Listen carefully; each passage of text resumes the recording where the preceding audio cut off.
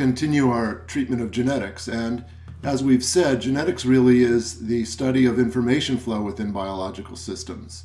And when we talk about the information flow between generations, either between cell generations or between organismal generations, we're talking about transmission genetics. And it's that we've been talking about for the past few weeks. But now it's time to move on and talk about molecular genetics that describes the flow of information within organisms or cells. And that is the encoding of information in DNA and the decoding of that information to govern cell function and structure. So let's now move on to molecular genetics. And molecular genetics was really born with the solving of the structure of DNA by Watson and Crick.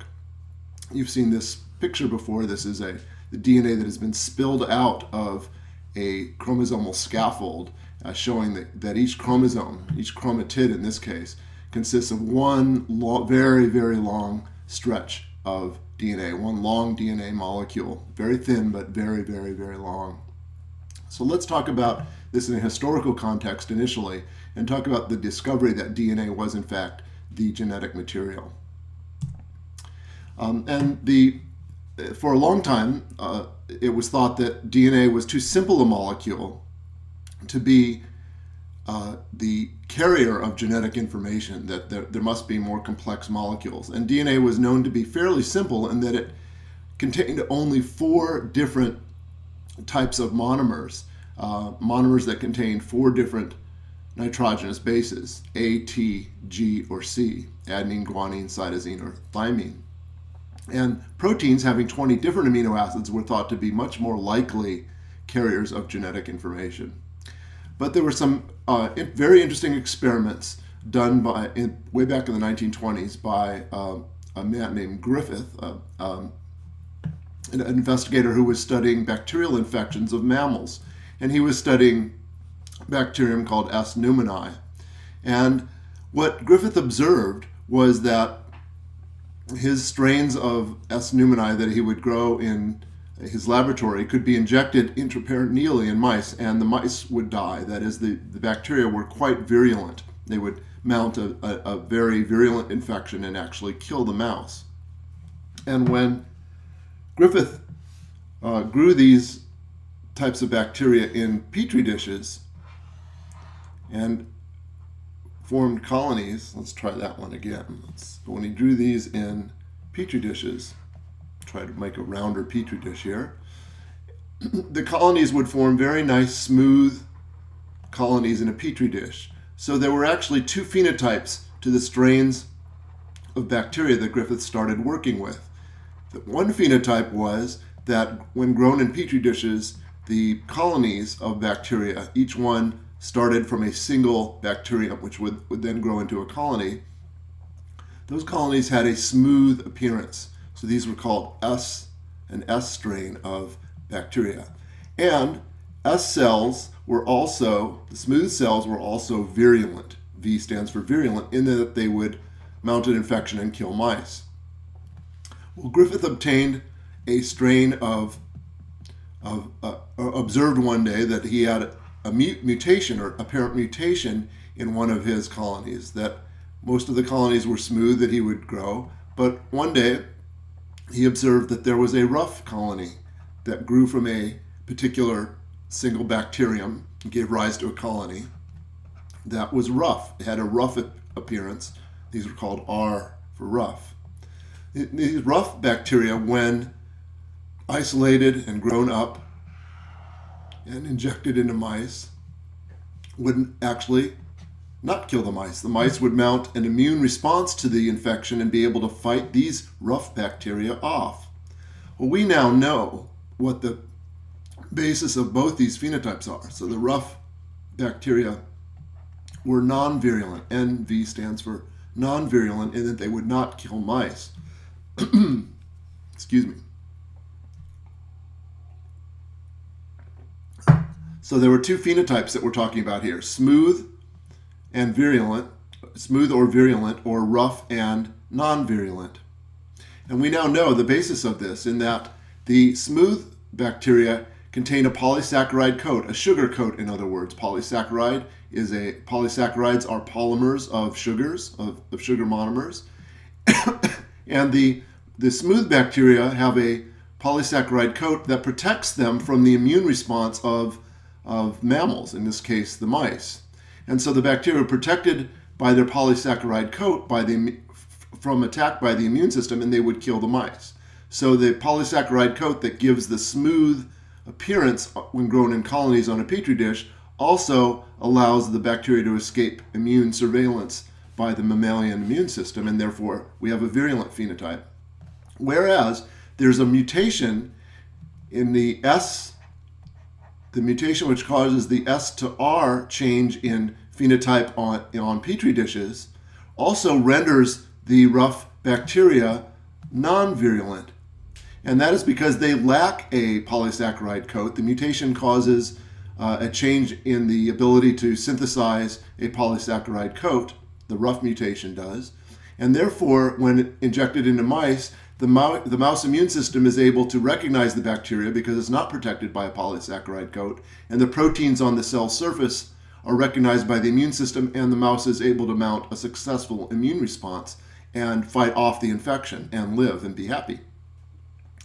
So this was very interesting in that what Griffith had on his hands was a smooth to rough mutation. This was a mutation, and it was heritable. That is, whatever had been changed, causing these changes in phenotypes, both the phenotype grown in petri dishes and the virulence phenotype to non-virulent, the mutation had changed the genetic material because this was heritable. You could take these bacteria and grow them on a new petri dish, and the colonies derived from there would all be rough. So this was a genetic mutation, and whatever had been changed was a change in the genetic material, because this could be passed on from cell generation to cell generation. And of course, all these rough colonies, when grown and then injected into mice, would still allow the mice to live. Well, Griffith made a very interesting observation, and that was he took smooth cells that were normally virulent, but he grew them in liquid culture and then boiled them, basically heat killed them. And that killed the bacteria such that when injected, these heat killed extracts, if you will, of bacteria, when injected into the mouse, allowed the mouse to live. They were rendered, these S cells, which were normally virulent, were rendered non-virulent by heat treatment. So something had been the bacteria had been killed and were unable to mount an infection in the mouse. But if our cells here, which lack a polysaccharide coat and are therefore non-virulent, were mixed with heat-killed S extracts that came from the heat-killed S cells. So these were mixed together and allowed to intermingle, let's say in a flask. So these were mixed together and allowed to intermingle. And then this mixture was injected into mice. We had restored virulence. Neither of these alone, heat-killed S cells or R cells, were capable of killing the mouse. They were incapable of mounting a virulent attack, this case or this case. But when mixed together, they were able to kill the mice. They were able to mount a virulent attack. So the bacteria that were obtained from the mouse, the dead mouse then, and grown in petri dishes, were all observed to have now a smooth phenotype, not a rough phenotype. And of course, if you tried to obtain bacteria in this case, the bacteria were, nothing would grow because they had all been killed by the immune system of the mouse. But here, the bacteria that were derived from the dead mouse were all of the smooth phenotype. And when these cells were grown again, say cells from a single colony, there was a heritable change. They were all smooth. Furthermore, any of these colonies, when grown up and injected into a mouse, would kill the mouse. There's a little mouse.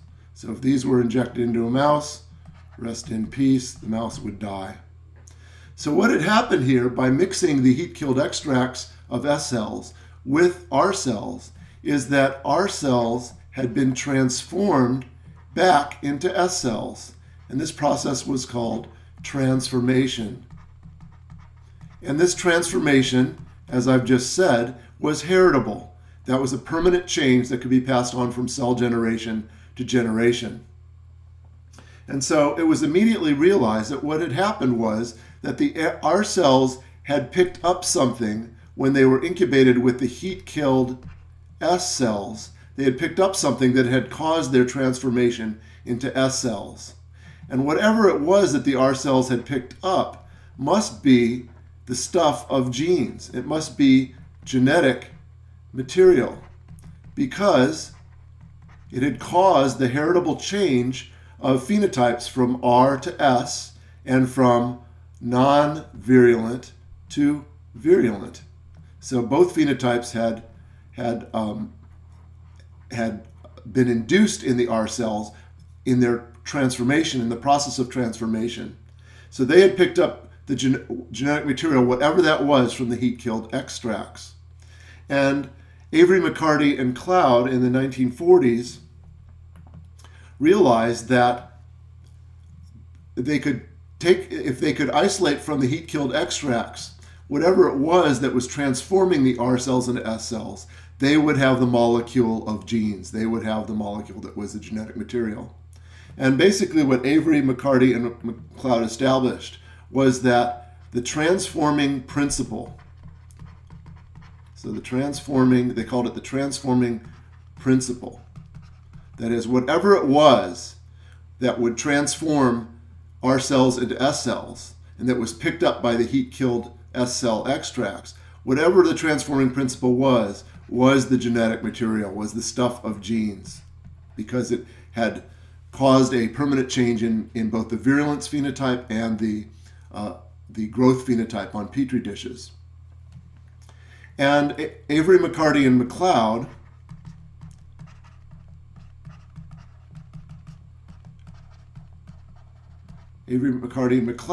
went after biochemically whatever the transforming principle was. They wanted to discover how that transforming principle behaved molecularly speaking or biochemically speaking. And they took the heat-killed extracts of S cells and treated that in various ways. So they would treat that with various enzymes that would degrade proteins or that would degrade DNA. And what they found was that, biochemically speaking, the transforming principle, they could knock out the ability to transform by treating with enzymes that would digest DNA. But if they treated with enzymes that would digest protein, for example, they would not knock out the transforming principle. That is, if they treated the heat-killed extracts, the heat-killed S extracts, with enzyme preparations that would digest protein, the transforming principle was intact. That is, the heat-killed extracts so treated could still, when incubated with R cells, cause their transformation to S cells. Whereas, if they treated the heat-killed S extracts with enzyme preparations that would digest or break down DNA, the transforming principle was knocked out. That is, the heat-killed extracts so treated with enzyme preps that would break down DNA were no longer capable, when mixed with R cells, of transforming them into S cells. And these observations, plus other biochemical observations that showed that the transforming principle behaved as DNA when sedimented in centrifugation treatments, and other properties of the transforming principle, led to the almost inescapable conclusion that DNA, in fact, equaled the transforming principle. That is, that DNA then was the stuff of genes. Now, despite these elegant experiments which showed that DNA really was the molecule that caused heredity, that caused this genetic transformation, the notion that genes were the genetic material wasn't fully accepted until experimenters working with bacteriophage, bacterial viruses, showed that the features of DNA held true in these organisms. So what we have here are little bacterial viruses called bacteriophage, or phage for short. Phage comes from phagus, Greek, meaning to eat. So bacteriophage are eaters of bacteria. They are bacterial viruses that bind to bacteria, inject their genetic material, whatever that is, and mount an infection inside the bacteria and produce more progeny viruses in this process. And then those progeny viruses are released by the bacteria. Well, Hershey and Chase were studying bacteriophage, and they had ways to label the different molecules found in bacteriophage. Bacteriophage are very simple organisms. They contain a protein coat, which has a head and a kind of a capsule made out of protein, and a neck made out of protein, and tail fibers that are made out of protein. And within this protein head, there is DNA. DNA is found inside the head of the bacteriophage. And what Hershey and Chase did was to differentially label the DNA on one hand, or the protein of the bacteriophage on the other hand. So we know that sulfur is found in proteins. The amino acids in proteins that contain sulfur are cysteine and methionine. But DNA does not contain sulfur, and this was known at the time. Whereas we know that DNA, in fact, does contain phosphorus, the phosphorus atom in the sugar phosphate backbone of DNA. But DNA does not contain sulfur. So by using two radioactive isotopes as tags, they could grow the bacteriophage either in the presence of radioactive sulfur, S35, in which case the bacteriophage grown in the medium on bacteria and the medium containing S35 would be released, and their protein coats would be labeled with radioactive sulfur. But on the other hand, bacteriophage that were grown in the presence of radioactive phosphorus would contain that phosphorus in their DNA. And so they would be labeled then, their DNA would be labeled in a way that could be followed. Whereas here the proteins are labeled in a way which can be followed. And then what Hershey and Chase did was to conduct a famous Waring blender experiment. In both of these cases, they would take phage differentially labeled, here protein, here DNA, and they would infect bacteria with them. But they would only allow the infection to proceed for a short time, just enough time for the bacteriophage to get whatever molecule that is responsible for directing the infection of the bacteria, that is, just enough time to get their genetic material, whatever that was, into the bacterium. They would mount an infection for a short period of time, and then they would take the growth medium in which these infections were being mounted, and they would shear the bacteriophage off of the bacteria by blending this in a high-speed blender that would cause shear forces that would remove the bacteriophage from the surface of the bacteria. And then they could take their growth cultures that were so treated, that had been subjected to severe shear forces, and they could put those in test tubes and centrifuge them at fairly high speed. And because the bacteria have much greater mass than the phage that would be released by the shear forces, the bacteria pellet to the bottom of the test tubes in the centrifuge, whereas the bacteriophage that are released by shearing remain in the supernatant. So we have the bacteriophage particles that were sheared off the surface of the bacteria a short time after infection in the supernatant in both of these cases, and the pellet contains the bacteria. And the question was, what were the bacteriophage, what molecule were the bacteriophage passing on to the bacteria that would mount the bacteriophage infection? That is, what molecule was responsible for directing the propagation of the bacteriophage? That is, what molecule was in fact the genetic material?